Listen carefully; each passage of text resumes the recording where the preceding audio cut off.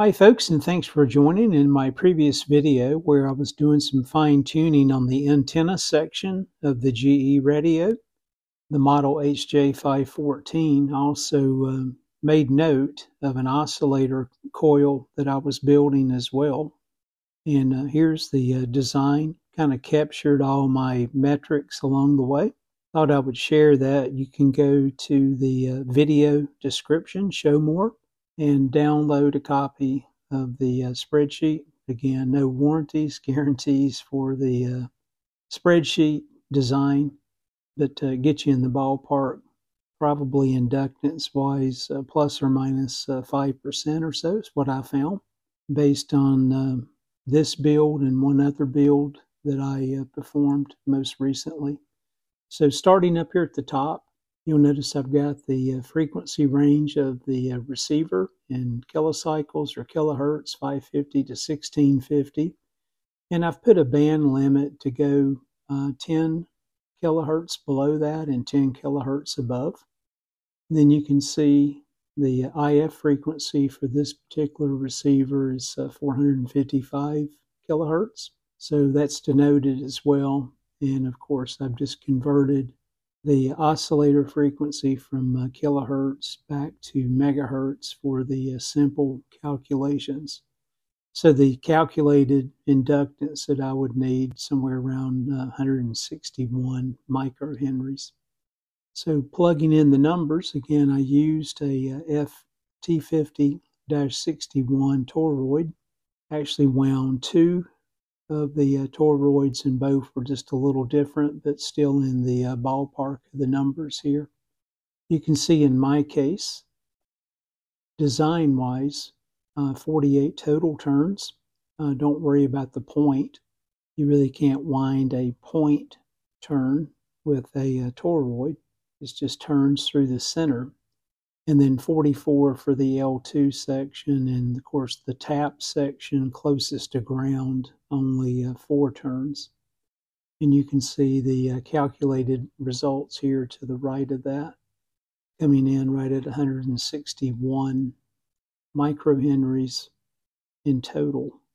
And in the area in red, this is my latest build, and you can see it came in right at 161. 135 and 1.45 for the tap section. And below that, I'm showing the mutual inductance as well, calculations. Again, that is just the mutual inductance between the lower part of the coil and the second half of the coil, is energy is transferred back and forth. And then again, down at the bottom, just calculating the complete coil in microhenries just to make sure it matches the design, and it does. Also denoted, you can see I've got a few notes here.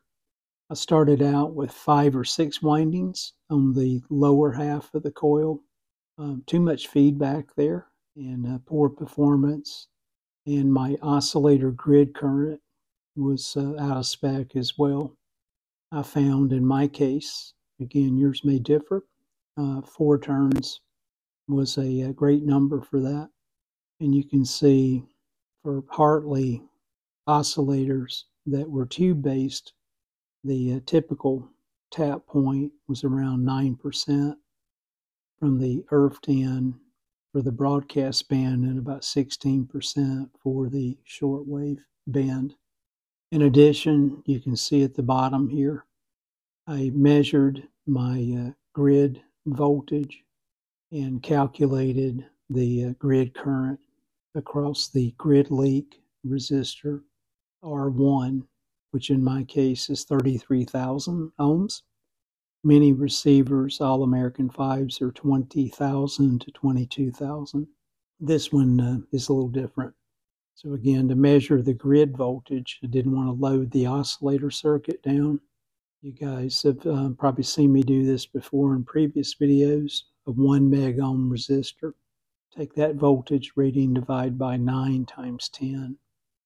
Over to the right, I measured the capacitance of the oscillator section of the tuning condenser once it was back in the receiver, back at the point where C20, you can see in the pop-up I'm showing here, intersects or crosses the tuning condenser section. I broke that point, set the trimmer to the center position, so 163 to 39 picofarads is what I saw at that point. In the range on the trimmer itself is about 10 picofarads plus or minus. And for this particular design, you can see the areas highlighted above in green. This is kind of where the design falls.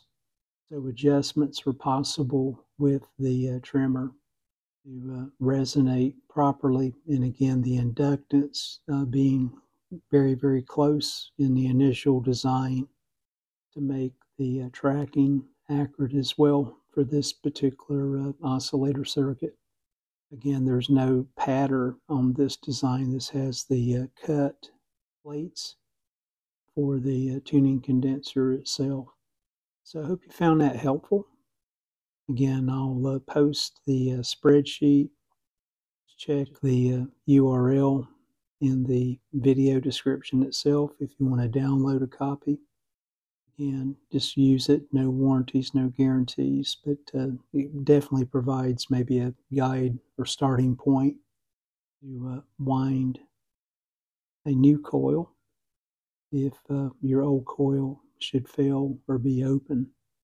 Thanks again for watching. Everyone take care. Stay well.